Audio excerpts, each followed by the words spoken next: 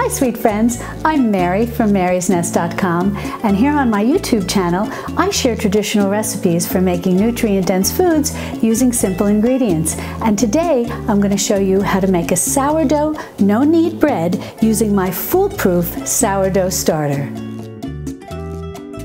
In an earlier video, I showed you how I made my Foolproof Rye Sourdough Starter, and today that's what we're going to use to make our no-knead sourdough bread. And I'll link to that video so that you can see how to make this sourdough starter.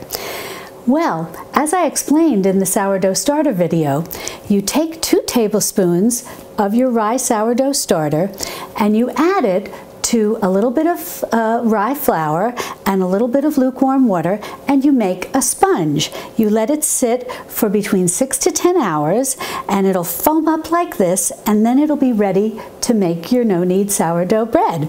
And all we're going to do is use 4½ cups of bread flour. That's what I've got here, 4½ cups of bread flour, and it's just white flour. Any flour that you want to use is fine.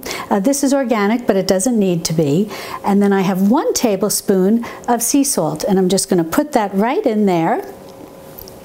And then I'm just going to take this and just use my tablespoon here a little to mix that salt up with the flour. And then I'm going to transfer this sponge into my bread flour. But before I do that, I'm going to take 2 tablespoons of this sponge and I'm going to add it to my little starter. The reason I like this method is because you don't wind up with a big amount of starter.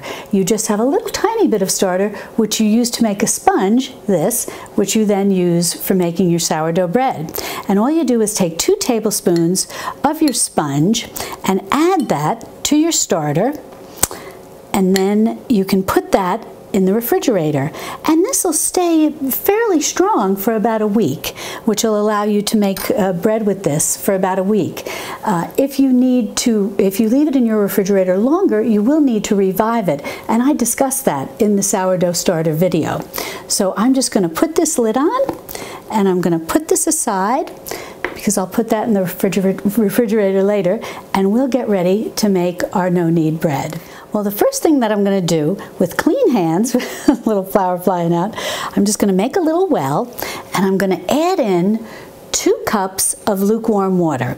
And this is just filtered water, but I have left this out overnight to let the chlorine evaporate because I don't want that to interfere with the sourdough process. And then the next thing that I'm going to do is add in my sponge. And as I said, this is what you make using your sourdough starter, just 2 tablespoons of it, and you add it to 1/3 cup of rye flour and 1/3 cup of lukewarm water, and you just let it sit for about 6 to 10 hours, and it foams up beautifully. It's got a wonderful yeasty smell. And that's what you use to make your no-knead sourdough bread, or any sourdough bread for that matter. And the nice thing is, because it's a small amount, you're not going to get a rye flour taste. Now, I love rye bread, and I make it often, but for this, I'm just using, as I mentioned earlier, a plain white bread flour. And I'm just going to mix this in. And the nice thing is, if you want, you can do this with a mixer, but it really is, it's a no-knead, and it's going to come together quite quickly. At some point I'm going to get in here probably and use my hand, but I'm just going to keep mixing this and until I get all of the flour moistened, and then we'll move on to the next step. Well, I got everything mixed together. Took me under a minute to do. And remember, this is a no-knead bread, and they do tend to be a little stickier than regular breads that involve kneading. So if you need to flour your hand or add a little extra flour during the process, feel free to do so. That's fine. This came together nicely, so I didn't need to do it this time. But I have sometimes in the past. Depends on what the weather is and how much moisture there is and so on and so forth. You just kind of get the feel of it. Well, now what we're going to do is cover this bowl with some plastic wrap. And then we're going to put it to rest in a warm place, undisturbed, for about 6 to 8 hours. And it'll rise up beautifully, and then we'll be ready to go to the next step. Well, I've let my dough rise for about 8 hours. I had said 6 to 10 that it would take, and it seems to have doubled in bulk at about 8 hours. And now we'll just do the finger test. And perfect. What you're looking for is when you poke your fingers in, you don't want the holes to stay completely exactly like what they look like when you put your fingers in, but you also don't want it to completely collapse. You just want something that's in the middle. You put them in, it closes a little bit, then you know you're in good shape, but you can still see your finger marks, you know you're in good shape. Alrighty, well now what I'm going to do is I'm going to flour my board really well. And I'm just going to spread this all out, and I'm going to transfer my dough to this floured board, and I'll get ready to shape it into 2 loaves, and we'll go from there. Well, this is a beautiful, beautiful dough. Got it all out of the bowl, and now I'm going to put it right down on this floured surface, put my bowl down over here, and I'm just going to, it's a little sticky, you know, with the way these no-kneads can be, and we're just going to get this into a nice circle so that we can just eyeball it. And we're going to want to cut this into 2 because this is going to be for 2 loaves of bread. When I make sourdough, I like to do 2 loaves at a time. First of all, bread just goes quickly, especially when it's home baked. But also, if you're going to go to the work of, you know, making a sourdough starter and then the sponge and whatnot, it's just nice to do two loaves. So I'm going to split these in half, and then we'll get ready to shape them and make 2 lovely loaves of bread. Well, I've got these divided into 2 loaves, and now what I'm going to do is just work them to where I'm going to get them into a nice round shape. And we're just going to fold over like this. Nothing, you don't have to go anything fancy. There's no kneading involved. You know, these are the no-knead breads. So see, we're going to have that seam underneath there, but we just want to keep working it to get it into a nice little round shape. Well, that's coming along beautifully. Yeah, just work it like that with your hands. It's a lovely dough. It's very easy to work with. Nice and soft. Okay, that looks good. Now I'm just going to move this one to the side over here onto the plastic wrap, and then I'm just going to work and get this one into a nice, we'll just do fold like that, and then back like that, and then we'll just work to get this one into a nice round shape as well. And working beautifully, and I'll just continue doing this. As you see, it goes pretty quickly. There's not a lot of work involved. Just getting it, you know, just put a little more flour on my hands. There we go. Just get that around. Just bring it towards you like that. Walk it kind of down your board. Helps get it into a nice round shape. There we go. And again, I'm going to just transfer this over to the plastic wrap, because what I'm going to do now is I'm going to take this dish towel and I'm going to put this right onto my cutting board, and then I'm going to dust this with flour generously, because we don't want any of the bread sticking. But this cotton dish towel works very well for this next stage. Okay, then I'm just going to transfer my loaves back onto here, onto this cutting board, onto these floured cutting board that's covered with the floured, well-floured dish towel. Oh, look at this. They look beautiful. Oh, they're going to be delicious. I'm just going to move them, give them room to expand. Okay, now I'm going to get another dish towel. I'm going to put a little flour on top and get another dish towel, cover them, and let them rest. So I'm just going to put a little flour on the top. Give that a nice little dusting. I don't want anything, I don't want the dish towel that I'm going to cover them in when it's time to rest. So let me just do a little over here. Perfect.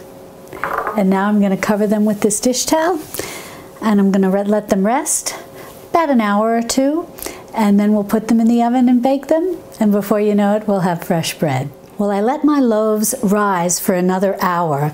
It can take 1 to 2 hours, but it's very warm in my home right now because we are in the middle of August and it's like 100 degrees outside, and so it's about 80 in my kitchen. So it only took about an hour for these to rise.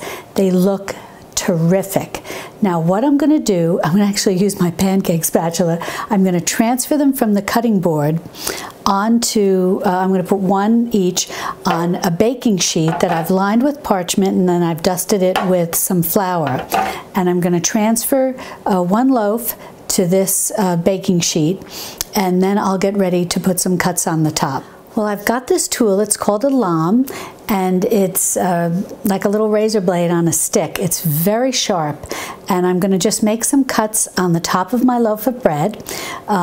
You can also use a very sharp knife, or you can let the loaf split naturally, but I don't always like to do that because I worry that it could cause some uneven baking. So, but I'm just going to do like this, and then over like this, just a little diamond pattern, and then over like this, and there we go. Perfect.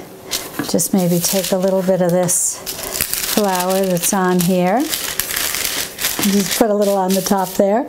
Alrighty, well, we're going to put this in the oven. It'll probably be ready in about 30 minutes. Oh, and I forgot to mention, I preheated my oven to 475 degrees Fahrenheit, and after I put the bread in the oven, I'm going to turn it down to 450 and let it bake for about 30 minutes. Well, I just took this beauty out of the oven and it smells delicious, and it took just about 30 minutes. And I know that it's done because, we just put these pot holders to the side. I picked it up, it's quite warm, but it sounds hollow on the bottom, so we're in good shape there. And I'm looking forward to it cooling off and enjoying a slice. But it's just delightful, and that's sourdough bread made with our rye starter and white bread flour. Well, this bread is still quite warm, and I should probably wait to slice it, but I'm just going to go ahead. I'm anxious to see how it looks inside and how it tastes. So I'm just going to give it a nice little cut here on the end. Oh, listen to that crust. Ah, it sounds like it's going to be delicious. Oh my goodness, look at this. Oh, oh, it's so light. Oh, and the aroma is heavenly. Alrighty, oh, it's quite hot, but I'm going to take a little taste. I don't know if you can see the steam is coming off of it.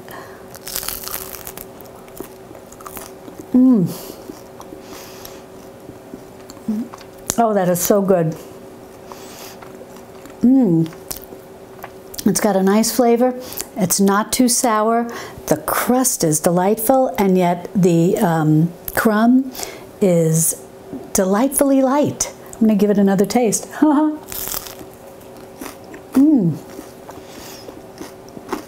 Very good. I highly recommend this. Try making this as soon as you can. I think you'll really enjoy it. We've got the rye starter, the white bread flour. We use the rye starter to make the sponge, and then we use the sponge to make the bread with white bread flour, and it's just delightful. Lovely crumb. I highly recommend it. For the complete recipe for how to make this sourdough bread, please visit my website, marysnest.com. And if you like this video, I hope you'll give me a thumbs up and share it with your friends. And if you'd like to learn more about traditional foods cooking, please subscribe to my channel and be sure to click on the little notification bell below. That'll let you know every time I upload a new video. Well, that's all for today, but I want to thank you so much for joining me, and I look forward to having you join me again right here in my Texas Hill Country kitchen. Now I'm going to go finish this bread. It's delicious. Love and God bless.